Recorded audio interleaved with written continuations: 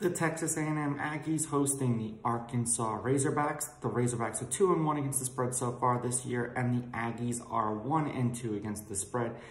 Texas A&M are 2-point favorites. The over-under is 50 points. Arkansas is plus 110 on the money line, and Texas A&M is minus 125.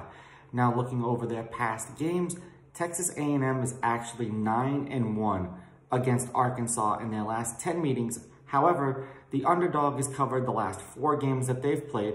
Arkansas did win the last game that they played last year, 20-10. The over-under is 5-5. However, the over 50 is 7-3. The home team is 6-4. I thought the road team had that stat. And we'll go into some individual stats. The Razorbacks are 3-0-1 against the spread in their last 4 conference games. The Razorbacks are 4-0 against the spread in a neutral site game. The Razorbacks are 8-1 against the spread in their last 9 September games, and they are 14-2-1 against the spread in their last 17 after accumulating more than 450 yards in their previous game. The under is 9-0 in the Aggies' last 9 games in September. The Aggies are 5-1 against the spread versus a team with a winning record. Now, if we go back and look the last couple times these teams have played, last year they did play, and they played in September, and that game actually did go under.